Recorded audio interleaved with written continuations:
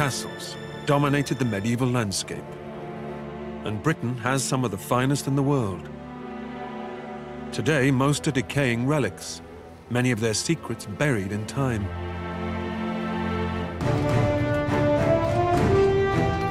Now, historian Ruth Goodman and archaeologists Tom Pinfold and Peter Ginn are turning the clock back to relearn the secrets of the medieval castle builders. This is the ultimate in medieval technology. The origin of our castles is distinctly French, introduced to Britain at the time of the Norman conquest of 1066. 3, 2, 1, tirez! Here in the Burgundy region of France is Guédelon Castle, the world's biggest archaeological experiment. A 25-year project to build a castle from scratch, using the same tools, techniques, and materials available in the 13th century. It's a lot of hard work at the coalface, because this is industry. For the next 6 months, Ruth, Peter, and Tom will experience the daily rigors of medieval construction. Drop down. Yeah. Yep. And everyday life. Looking really good, you know. How workers dressed and ate. You can really smell your food, Ruth. And the art of combat. This is the story of how to build a medieval castle.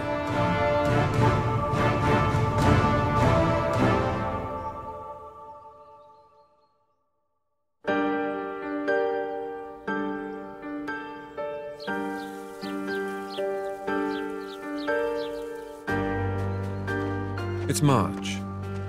Tom, Ruth, and Peter have traveled to Saint-Fargeau, 100 miles south of Paris, where Guédelon Castle is being built. They're now 17 years into a 25-year project, and over the next few months, its most defining features, the towers, will take shape. It's just something else. Really? Look at those things up there. Oh, my goodness. Makes you dizzy. The team are meeting members of Guédelon's workforce, Master Mason Florian Ranucci and Site Administrator Sarah Preston. This is amazing. Well, thank you so much for coming so far to see our castle in the making. I'd like to introduce you first of all to Florian. Florian is our master mason, so he's going to be guiding you throughout your stay here. You oversee this entire project. That is amazing. That really is.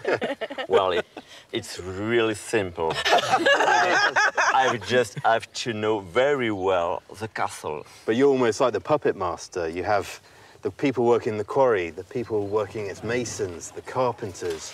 You've got to control everyone. Well, I prefer the image of a musical conductor. We have to be in the same time working. This is very important. The rhythm Find of a work rhythm. with them. Yeah, the rhythm. So it's like music. Well, if you're the conductor and you've got the strings over there and the percussion over there and the timpani over there, I can play a triangle.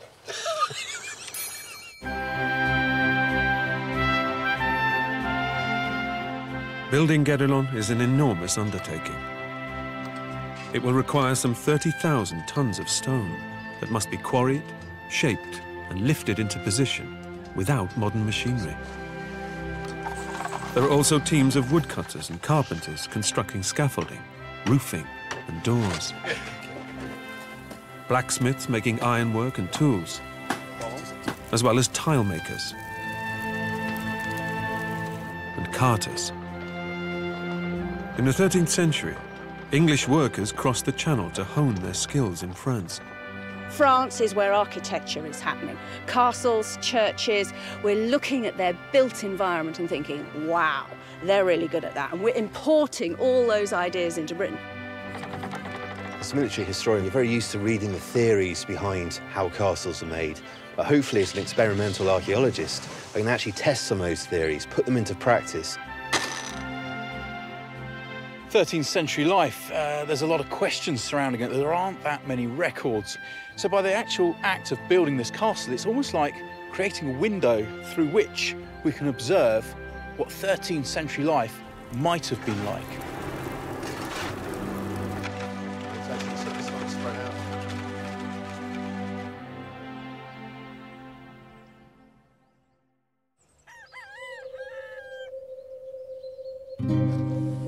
Building a medieval castle began with a wooden model.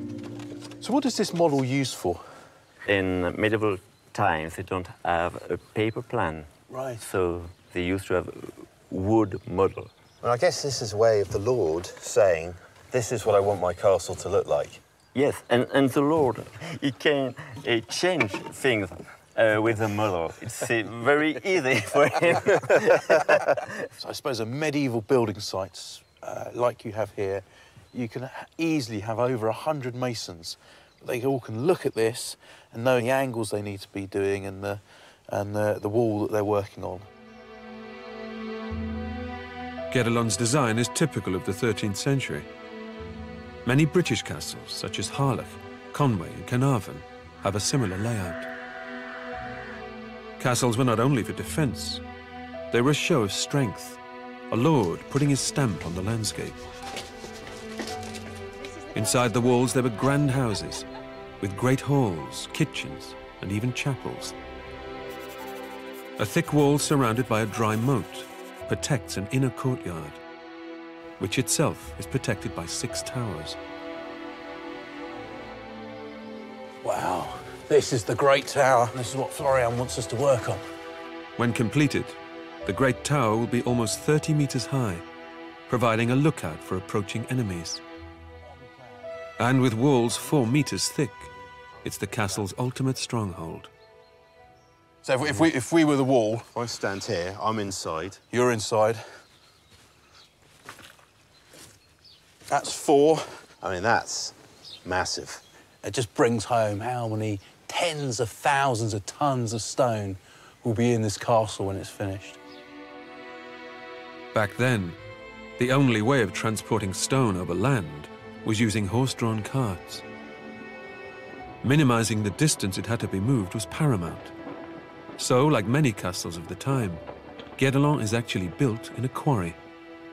In the quarry, we have the sandstone, the primary building fabric. We also have the sand and the water. That can be used to make the mortar.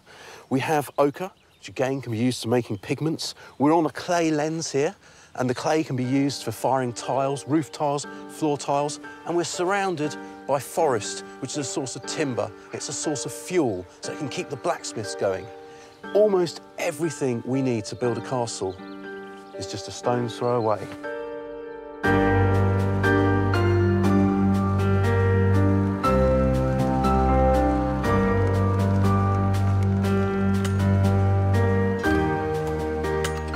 The boys are put to work extracting blocks of sandstone under the watchful eye of a stonemason who's worked here for 16 years, Clément Girard. The first job, le premier travail pour vous, c'est de faire des petits trous dans la pierre. Make the small stone. It's very difficult. You learn it. Minute de travail. Clément's teaching the boys how to cut huge stones from the quarry into usable building blocks, using just a hammer, a chisel, and a wedge. I don't think I've got the skills to do this. I'll give it a go. Pressure's on. I'm glad it's you and not me.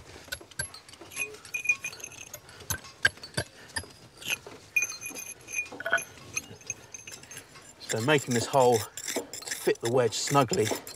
But obviously, Clément, with his years and years of experience, knows exactly how to orientate this. So the wedge goes into this one hole, you hit it, and that's going to cause a fracture in the already pre-existing sediment lines, and it will split in half. Clément, is he good?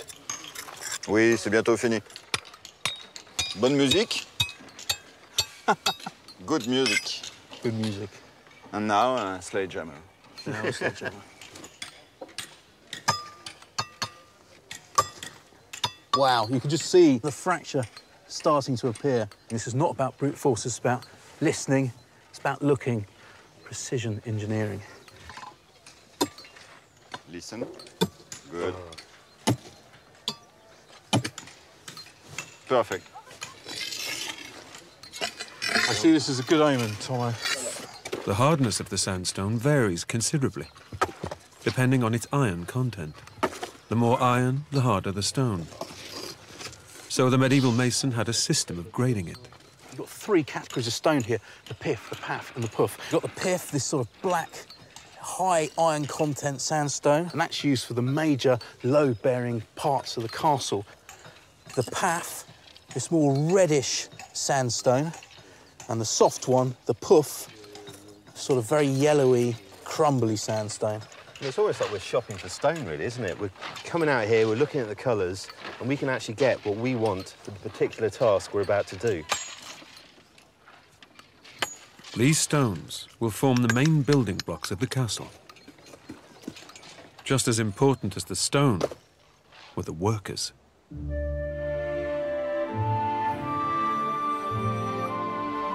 In the woods surrounding the castle, Ruth's setting up home.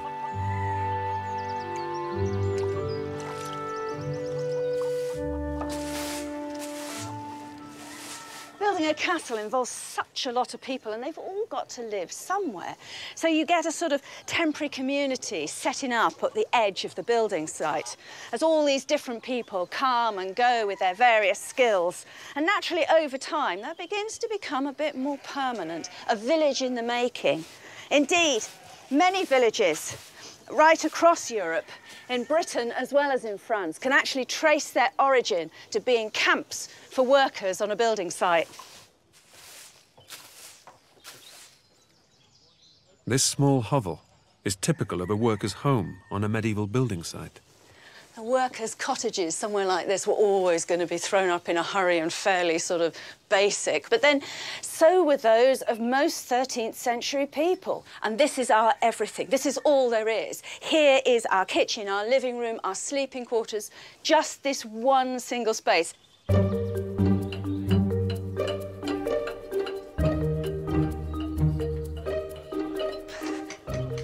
Oh, look, marvellous. Off-cut limestone, this will do perfect. The centrepiece of every medieval home was the fireplace. The fire was not just used for cooking, it also provided heat and light. In grand houses, obviously, they sort of like cobbled this whole area. But we know from lots of archaeological digs that ordinary houses, it's just a patch on the ground. And also, I use a couple of bigger stones to balance pots on a bit.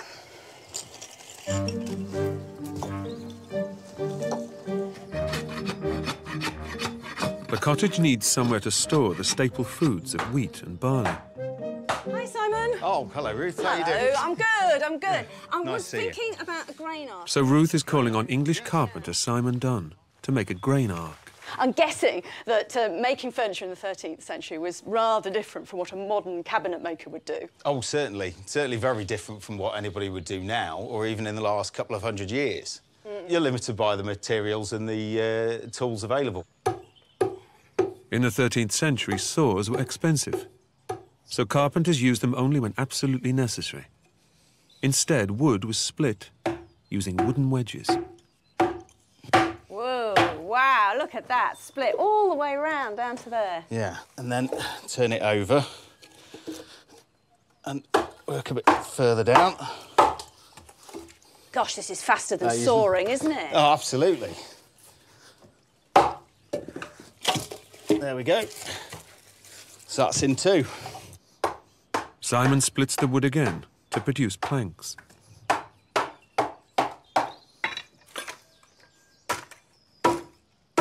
So that's, you know, I mean, that piece particularly is a really good piece of plank. Yeah, it's pretty flat. You can work with it. And that's a couple of minutes. I mean, I hate to think how long that would take to have sawn. The rough planks must now be smoothed off. This is a side axe. It's just ground on one edge, so it's flat on the other. So you can just trim up the surface a bit.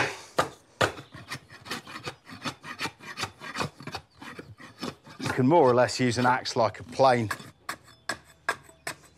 Once all the planks are made, the ark is assembled without nails or glue. Pegs, your basic thing for joining furniture together. So instead of nails? Is pegs instead of nails, yes.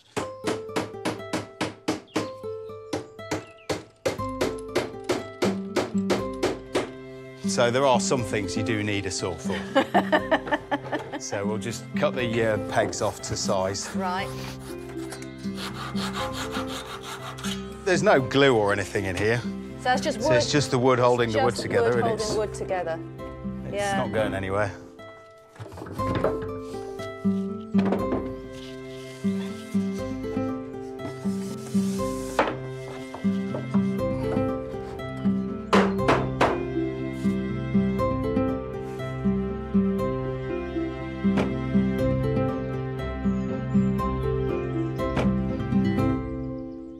So, are you happy with that then? I'm happy with it. Is it. that going to do the job? It'll do the job.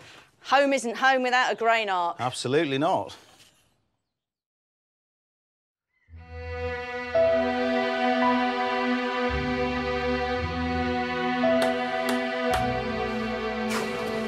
Water was another vital resource for the building of a castle, and hundreds of gallons would have been used every day to make mortar alone. So castles were always built near a plentiful supply.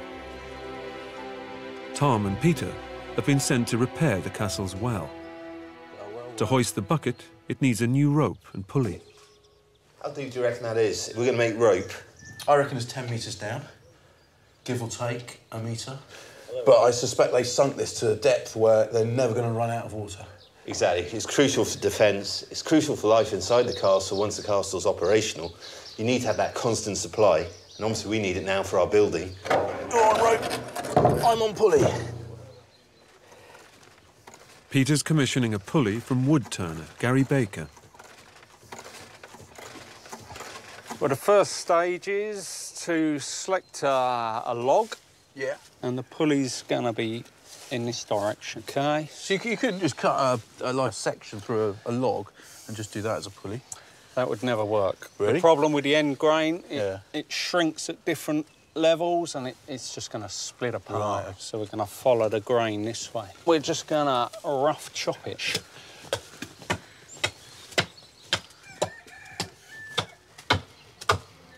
What's the wood that you're using then? This is ash. Yeah.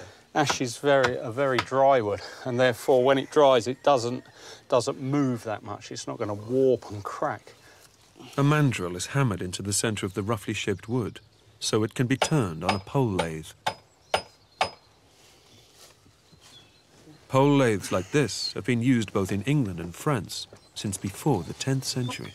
So it's just a pedal, pulling the string around the mandrel, yeah, onto... and a flexible pole. And a pole, basically, all it does is lift the pedal back up. The roughly shaped ash is turned to make a cylinder.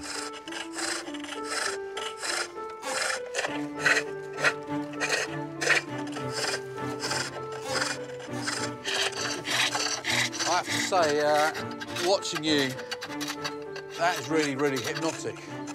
But it looks knackering. It is. It's like the gymnasium, medieval gymnasium. But you do get fit.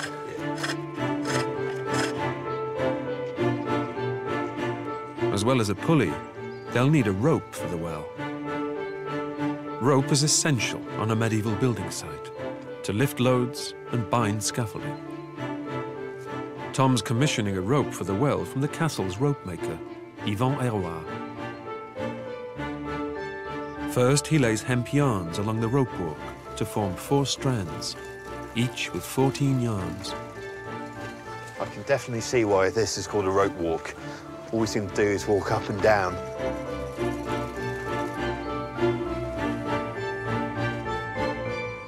For this 15-metre rope, he's actually walked half a mile, which is extraordinary. The 4 strands are now complete. Next, they must be twisted together. First stage of the twisting will actually reduce the length of these strands by about 10%, so that's about 1.5 metres. So I'm estimating that's about there. When the traveller hits this mark, Yvan knows the rope has been twisted the optimum number of times. Very slowly, the traveller's moving in, but with each turn that Yvan does, we get something that I see as being rope.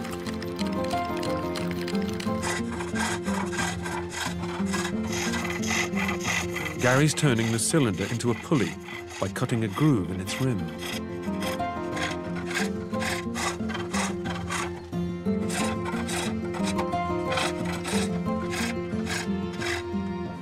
it off. There we go. It's so smooth and so fast. Stop! The yarns have been twisted to form strands. Then the strands are twisted in the opposite direction to form the finished rope.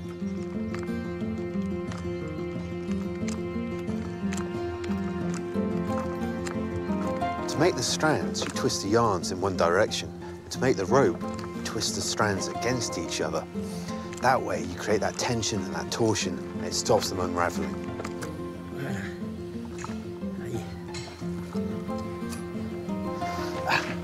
Merci beaucoup. C'est terminé. C'est parfait.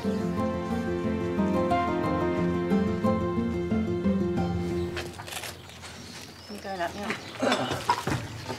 I thread this through before you haul it up. Now Ruth and Peter can fit the pulley and rope to the well in the castle's courtyard. You know, traditionally, this is where people gossip, don't you? Standing round the well. Well, still is. Standing around the water cooler. Drop it down. Yeah.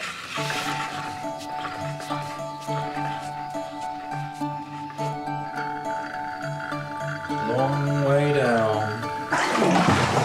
Okay.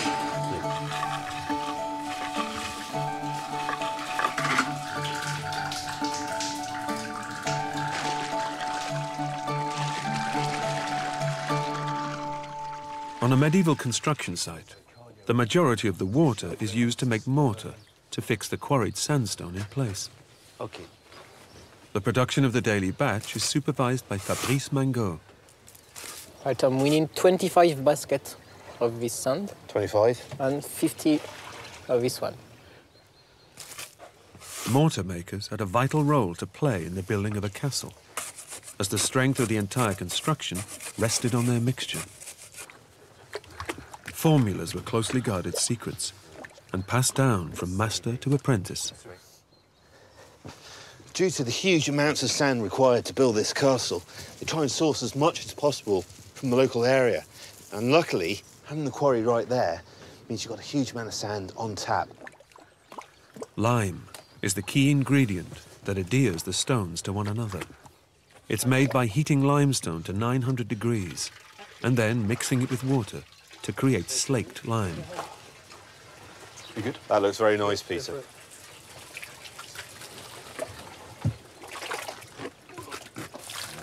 Right now, I think the experience is showing for the French guys. They're really putting me to shame. It's enjoyable work, though. I actually do feel like I'm now a bit more connected to the castle.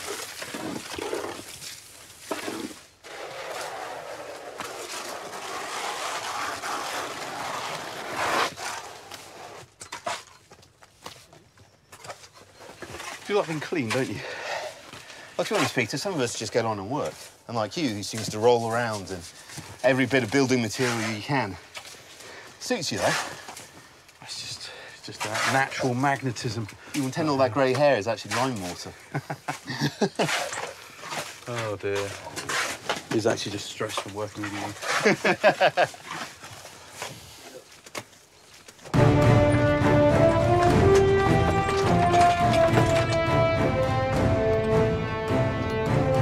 Today's batch of mortar and sandstone are destined for the Great Tower.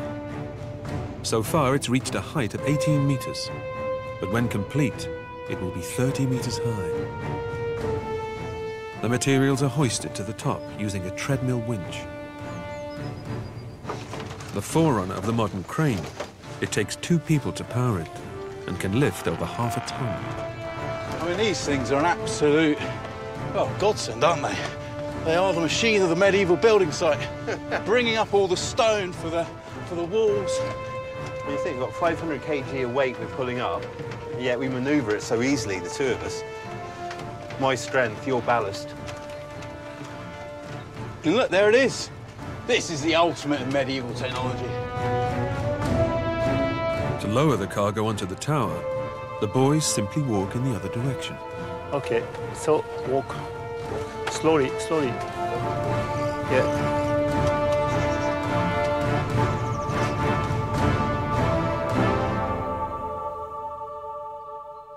So this is our stone, the sandstone from the quarry, and it will be graded into 3 lots, isn't it? The pith, the path, the puff.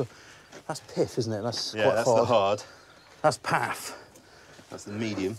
And there'll be a puff in there somewhere. That looks like puff. Get some of these. The pith, the very, very hard sandstone, that is used for facing, for the structure, for the external walls, whereas the path and the puff, that's used to infill the walls, tied all together.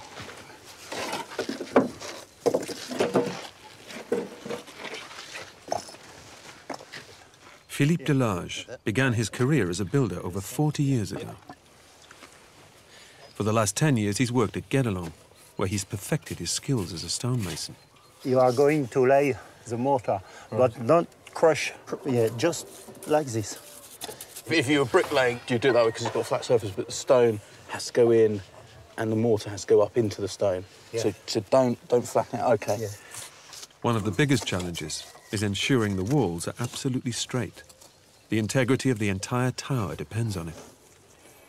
The solution is simplicity itself. A lead weight on the end of a string, known as a plumb line. On the scaffolding here, you'll notice there's about a 2-inch gap, so you can get your plumb line down there and make sure the wall's absolutely straight, because if it's not, the tower starts going like that, it'll start going like that. Most of these medieval tools and techniques have been around for millennia and are still used on building sites today. Yeah. Like that? Yeah, like that. Just doing the rubble infill to the wall. So we've got the facing stone, the pith, the hard stone, and that is laid horizontally, so the grain runs as it is in the ground. Which, if you imagine a book, if you lay a book horizontally and you stand on it, it will support your weight, whereas if you lay a book vertically and you stand on it, it will collapse. However, the infill, that actually gets laid vertically, so the grain is going in the opposite direction. And that's because they're all stacked against each other and they push against each other around the tower, making this absolutely solid. All the tricks of the trade. Where's that mortar, Peter? Already in the wall, Tom, already. Good.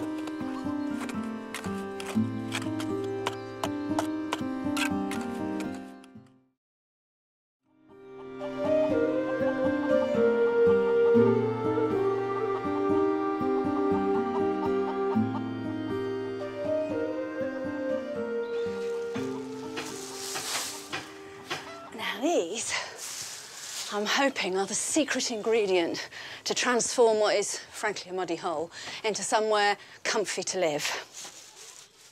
Medieval sources tell us cottage floors were strewn with rushes, but just how they were laid is a bit of a mystery. What I think might be the answer is to keep it in bundles and lay them in a sort of herringbone fashion across the whole floor. Look at that. And the temperature difference between putting your hand there and putting your hand there is quite astonishing. That is cold and wet and nasty. That is warm and dry and comfy. Every few weeks, Ruth will lay down new bundles of rushes. I think that when I get the fresh ones on top, what will happen is that the damp earth underneath will, as these crush down, will gradually compost, leaving you on top of new fresh reeds, well away from that, all dry and clean and warm. That's the theory. Nobody really knows quite how this works. We'll see. Back at the castle, slowly and surely the great tower is taking shape. But before they can build up the walls any further, a doorway into its third-floor room must be installed. We've got some limestone that's been shaped by the masons. It's going to go to the great tower for the doorway into that top room. We're just using this crane, as directed by Philippe. Using this simple lever system, one man can lift 4 times his own weight.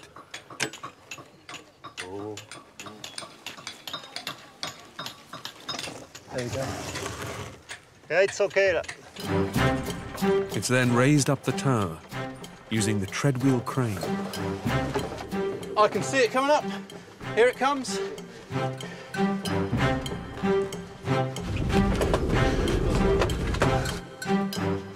It's okay. You can come. How do you find it, Peter? I'm as dizzy as you like. It's a heart rate up. Yeah, bit of a sweat going. Would you, this was the thing that built castles. And this was the thing that made men feel quite seasick whilst on dry land, like myself. Before the stones are fitted, a pintle is set into the stone, from which the door will be hung. It's held firmly in place using molten lead. So what they've done is they've built this reservoir out of clay, and that way you can pour the lead in, it's not going to drain off, and you don't waste a valuable resource. The masons have just one chance to get this right, as the lead sets almost instantly once it hits the cold stone. Getting it wrong might mean the whole stone having to be replaced. Well, that looks brand new. That looks fantastic. It's amazing to think in a building of this size how little metal is actually used. But where it is used, it is essential. Now the stones can be set in place, on a layer of mortar. It's essential that they're perfectly aligned.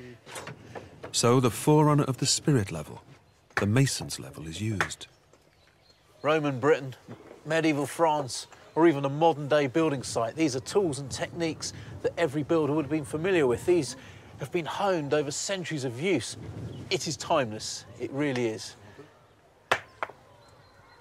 It looks good now. Yeah. Our medieval square here says it's all good. It's ready for the next stone. Now the stone lintel that will top the doorway can be fitted. This is very, very delicate work. This is an extremely heavy stone, possibly the heaviest stone we've moved so far.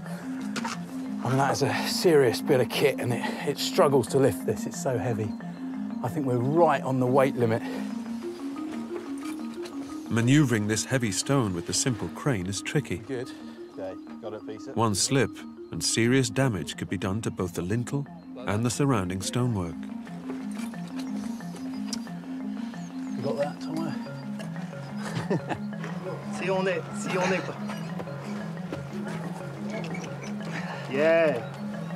Yes, well done. Oh, I felt quite vulnerable then, I've got to be honest. It's almost perfect. Stone masonry, like so many medieval jobs, was heavy work. So a well-fed workforce was essential. To prepare food in the cottage, Ruth needs cooking vessels. Today, pots and pans are metal, but in the Middle Ages, they were often clay. Ruth is calling on the services of English potter Jim Newbolt. When people think about cooking with pottery, I mean, I think people are scared of it, the idea of it now, but it used to be the way of cooking. I mean, it is the oldest form of cooking utensil of any sort. That's it. Even your iron ones are called cooking pots. There's the clue. First, Jim makes the basic cooking pot on the wheel. He then fits handles so it can be lifted on and off the fire. And what I'm doing is extruding the clay. Stretching it out. So it means that as you pull the handle, it creates the grain. Like So it's going to be stronger than if it was just squashed together. Clay is heavy and difficult to transport, so potters sourced it from as near to home as possible. Where do you get your clay from, then? From as close as the side of the road as you possibly can. That's a pothole. One way you could lose a wagon and team into it. That's fabulous. You pull over. It's a hole where you've dug clay for pots. It's a pothole. You pull over to let another wagon pass and glance past. Whoa, you're Where's it going to going? go. Next, Jim reshapes the base of the pot. So what shape is best, then, for fire? For cook pots on the fire, big round bottoms. Right, you want no sharp corners. No, it means that the heat moves around the outside of the pot. And then with a sharp-bladed knife, we start taking off the edge there. As long as the pot's made evenly, it'll work better on the fire. Right, so if there's big thick lumps somewhere, then you're going to have problems around that. I'm flaring it out. The round bottom means it won't sit on a flat surface. So the medieval pot often had legs. There's the cook pot.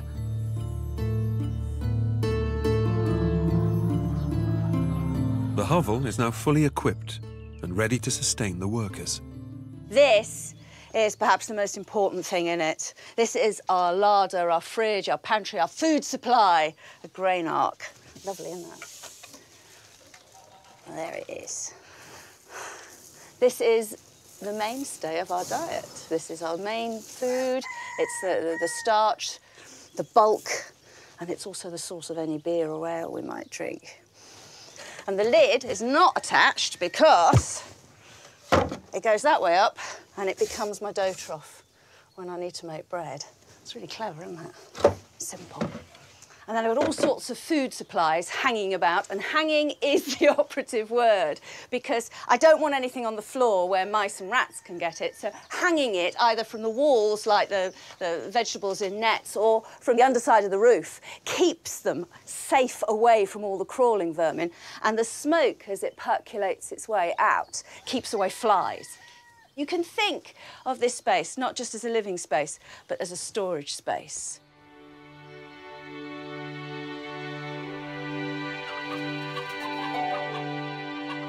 After a day's work, the boys have returned to put Ruth's experimental rush floor to the test.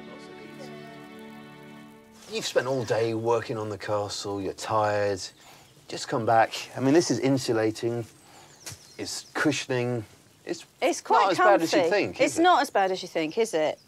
I mean, when they say they haven't got a bed and that's it, you just get a blanket and this is what you sleep on, it sounds a bit horrendous, but it's not. It's all right. It is a tiny space, though, to live your complete life, just one little space like this, isn't it? Yeah, as a whole family. I'd much rather... Well, you say it's a tiny space to live your entire life. I mean, I'd rather be in a small space like this and get the heat in. You know, it's an easier space to heat. And also, how much time are you going to spend in here, really? Like, these days, you think, like, you know, a sitting room with a TV and a big sofa, because you're going to relax in there. We're going to be working most of the time, and you've got all your jobs and tasks to do. Yeah. So that's sort of like... rest and relaxation isn't as important. There's less time for it. Speak for yourself. Cheers. Cheers. Salud. They don't clink, do they? That's about the only thing I've got against drinking bowls. They don't clink.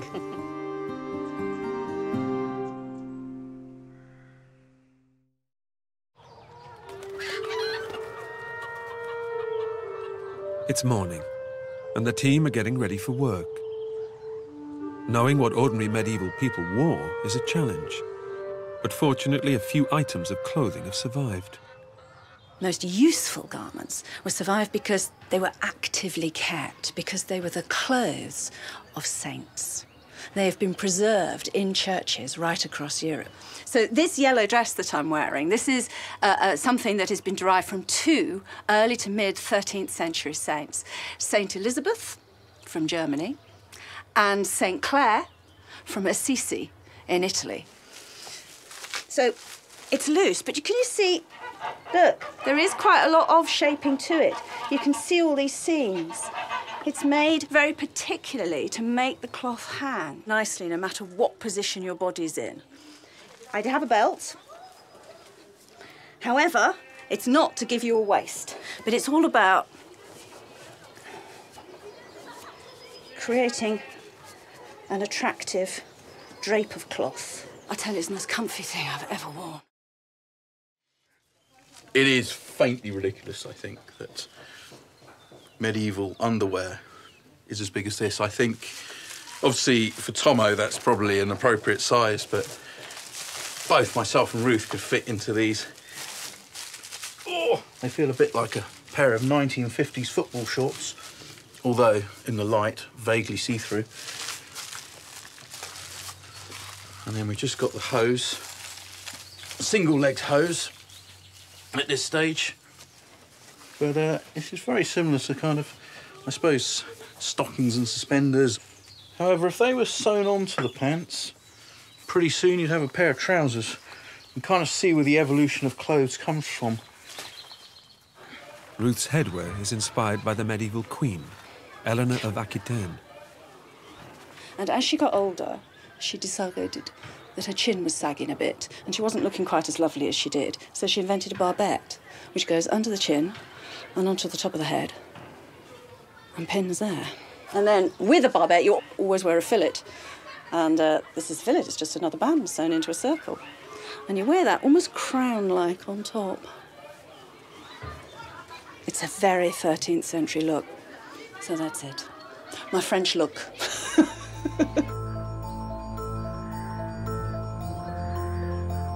Today, Tom and Peter have been summoned to the Masons' Lodge for the next stage of their apprenticeship, carving limestone. So far, they've been working with roughly hewn sandstone to build the castle walls. But for more intricate features like arches, windows and stairs, limestone was preferred, as its fine grain meant it was quicker and easier to carve. We need for a chapel tower a lot of stone having 10 inches. First, the boys used their splitting skills to create rough limestone blocks under the supervision of stonemason Abdelillah Abid. The wedge is in. Now you can try the big one. The big hammer. Perfect. Oh, good. Okay, very good. The rough block is moved into the mason's lodge onto a platform known as a banker, ready for the skilled job of shaping it. How many? 10. Yes, very good. Decent. You remember. Facing a stone was a basic skill that every stonemason would have had. First, the edges are cut using a pitch. And the hammer. Angle about there? Yes. Yeah. Actually, you have to do it in one time. One time, yeah. One swing through. And you have to follow it now. Like a follow through. Okay. Very good. A stonemason would have learnt under the watchful eye of the master mason. I don't want to hear this. This is a bird. Tack, tack, tack, tack, tack, tack. The stonemason is rhythmical. Yeah. Or quick. But it is always the same. You can do very rhythmical.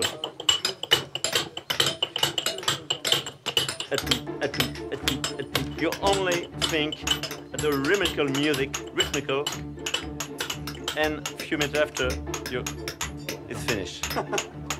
Okay? Yeah. Stonemasons were paid per stone carved, so the quicker they worked, the more money they would earn.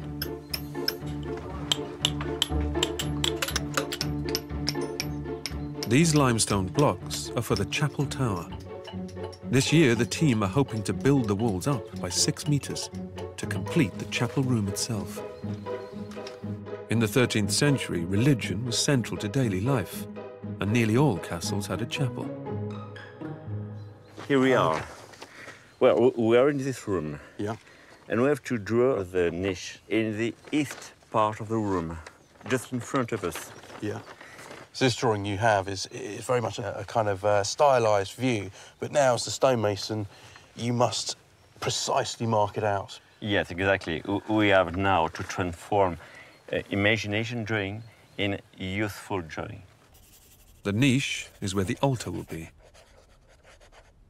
Before any building is done, the walls must be marked out with absolute precision. Okay. This is continuing the curve of this wall. The altar niche must be in the east of the tower. So Florian is marking out the east-west axis using an ingenious medieval tool. I absolutely love this. It's a horn, we cut off the ends. That's been tied to a piece of string, which is wound round an axle, and it is encased in ochre powder. I mean, the same ochre that we find in the quarry. When you pull the string up and snap it, it hits the ground, thus shedding the ochre and leaving an absolutely true straight line. And they've been around for millennia.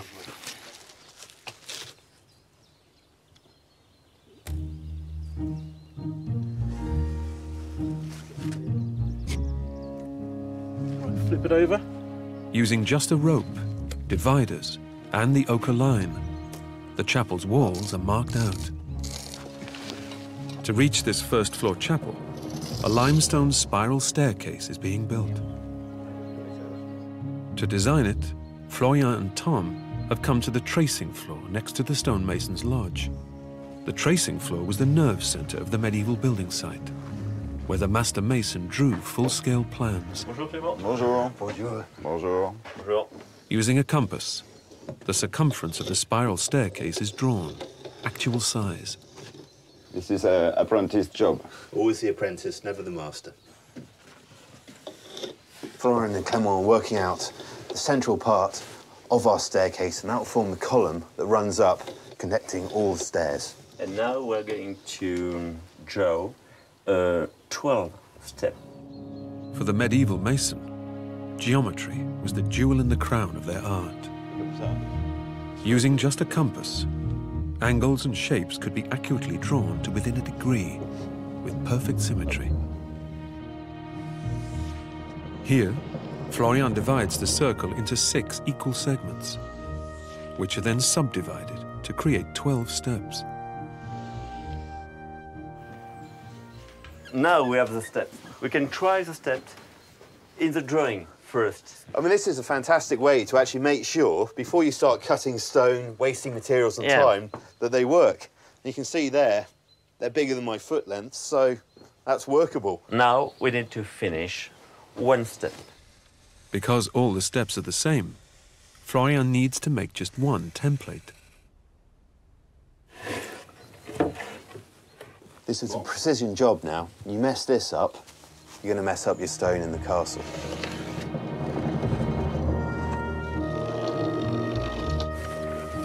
So the last thing to do is basically just cut the template.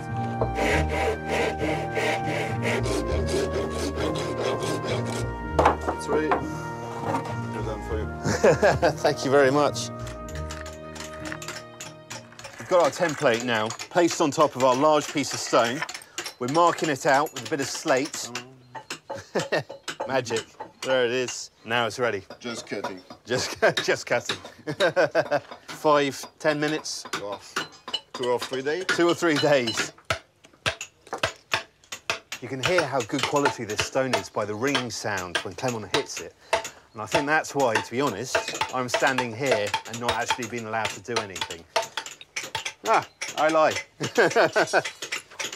Right line. Right. An apprenticeship for a stonemason would have been about 7 years. But to be honest, as Clement says, it's actually a lifetime. You're always learning. And Peter and I haven't been here long. And, you know, just so much to take in.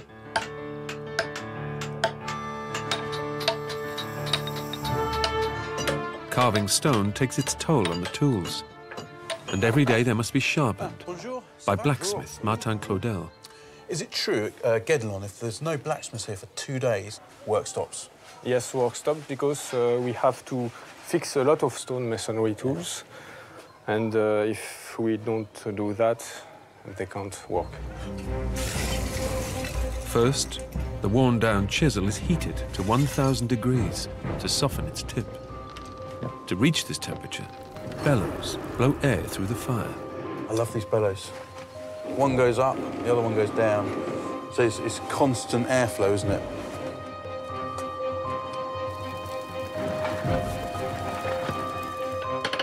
Martin draws the chisel to a point on the anvil, then sharpens it using a file. But the chisel tip will be blunt again in no time, unless it's hardened. Hardening is one of the great discoveries of the ancient world, achieved by heating the metal, then quickly quenching it in water. As it gets hot, the metal changes color, and this tells the blacksmith how hard it will be once quenched. Too soft and it won't cut, too hard and it will shatter. To carve stone, it must get yellow hot. He watches for the colours appearing on the surface of the metal, the blue, the red, and most importantly, the straw yellow at the very end.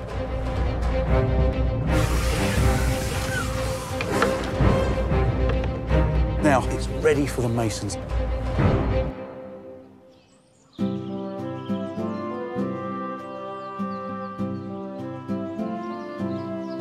There are few clues as to how ordinary people lived day to day in a medieval village. But Ruth's pieced together fragments of knowledge to work out how people did the most mundane of everyday tasks, like washing up. I haven't got a scouring pad, but I have got sand. For the pad, well, this time of year there's plenty of fresh grass. I could use straw just as something to rub with. Now, if I've got to deal with grease, that's a different matter altogether. Sand will take the worst of it off, but, you know, I mean, no amount of scrubbing with just some more mortar is going to shift the grease out of something. You need a little bit of chemical help. And for that, I turn to wood ash, just straight out the fire. The wood ash combines with water to make caustic soda. When it comes into contact with fat on the dishes, it makes soap, leaving the dishes spotlessly clean. Handful of ash, wipe it round with a bit of grass or straw, rinse it out with hot water, and you get a clean pan. Easy peasy, huh?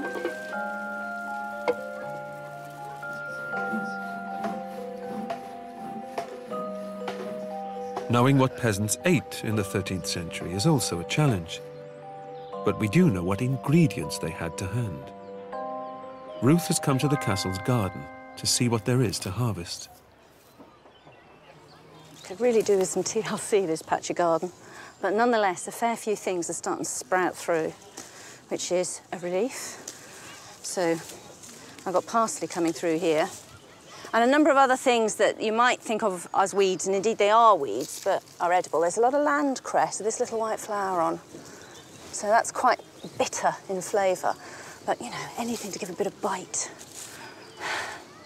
Plants that we now consider weeds would also have been used. There's quite a lot of dandelions and nettles too, which will help bulk it out. Wheat and barley were also essential ingredients. Flour was expensive, so workers ground their own, using a device that has been around for 10,000 years. The quern. This is the sound of the past. A rotary quern like this was estimated to require about an hour to an hour and a half's work every day. This is the daily grind. You pop a handful of grain in the centre, barley in this case, and off you go.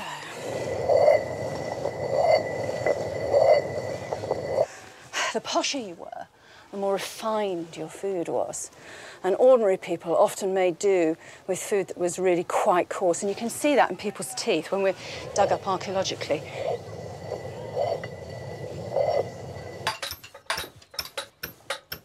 With the tools sharpened, Clement has put the finishing touches to the step. Now comes the delicate task of transporting it to the chapel.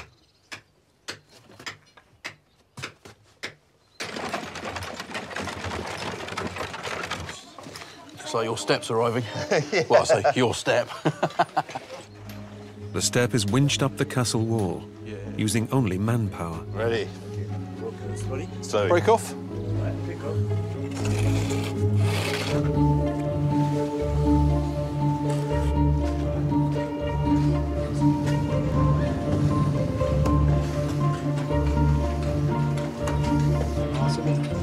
Once on top of the wall, it's moved up the tower using an inclined plane. One slip and the step could fall, wasting 3 days' work. What is it, Peter? Rolling. Be careful. Yeah. Don't move. Yeah. 3, 1, 2. These guys have been doing this for 15 years. So they know how to get things like this up here. But it's amazing what they can move without the use of what we call machines, but essentially the use of rollers, levers, inclined planes, pulleys, all made out of wood. Wood and stone working together, perfect harmony. Be like me and Tomo.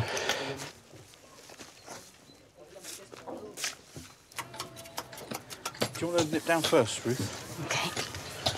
Each step must be absolutely level, or else the staircase will veer to one side. A mason's level and plumb line are used to ensure it's perfectly positioned. I suppose this staircase has still got quite a long way up to go, isn't it? And if this isn't absolutely perfect, the first little bit of skew, and that just gets magnified as you go up. But carrying anything up here, or, God forbid, fighting your way up here, it'd be really difficult, wouldn't it? Yeah. Tomo's not stuck down there, is he? Wedged.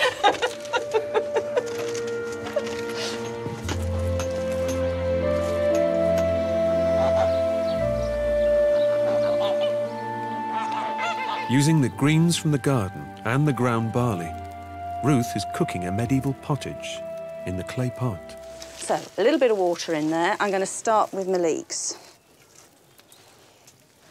This time of year, nettles are still quite tender. I wouldn't say that you add nettles for flavour particularly, but they are quite good bulk. They're one of the few things that grows in profusion at this time of year. That's softened down a bit now. Grain is added to create a porridge-like dish.